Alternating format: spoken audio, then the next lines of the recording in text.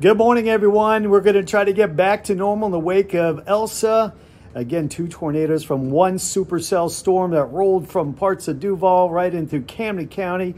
Again, touching down 2 times rather powerfully and causing lots of damage, a lot of injuries, 11 injuries or 10 injuries up there in Camden County alone.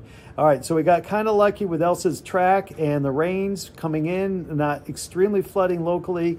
But here on out, we still deal with rains. As you can see, in the next 7 days, the threat of rain is going to be out there until we get about Sunday, after which we should dry out and get to back to a normal July pattern, which is, of course, hot, humid, with a few scattered afternoon storms. 89 today, tomorrow, Saturday pops near 90. Sunday, the hottest day, probably going back to mid-June, or about 3 weeks in terms of not being in the 90s. And again, the rain chance is big through Saturday, another 1 to 2 inches possible.